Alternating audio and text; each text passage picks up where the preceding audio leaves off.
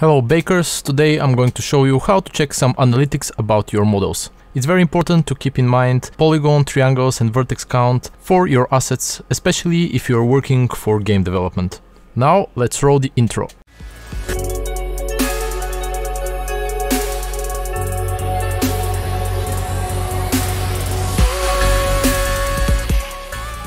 Whenever you are modeling assets in your work, or you are just starting and you are applying for a new job, you will all the time hear about polygon budget or about vertex budget. These are two things which are very important, because if we create assets and they are extremely heavy, it will be very slow and very painful for us to render them and to work with them, and overall to create the final visualization of them. So usually we have a budget for each scene, and this way we can keep everything nice and optimized. And you will see that it's not always needed to have a very high polygon count or vertex count in order to have a very detailed models.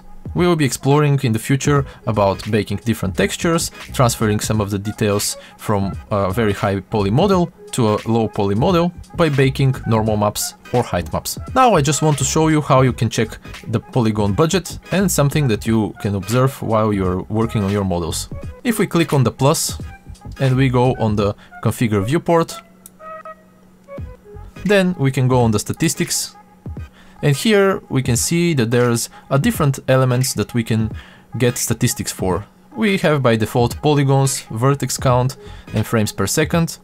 We can also turn on triangle count, and then we can have total selected or total plus selected.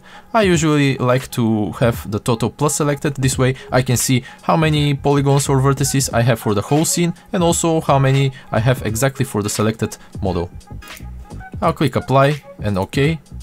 And now to toggle this and see it in our viewport, we need to hit 7 on the keyboard. When I do this, we can see that we have our total, and then we have polygons, triangles and vertices. If I select this mesh, you can see that I have also the statistics for it, and of course the name. But if I create another sphere next to it, you can see that now we have the total here, but if I select the box, we have only the statistics for this element, or we have only the statistics for the box.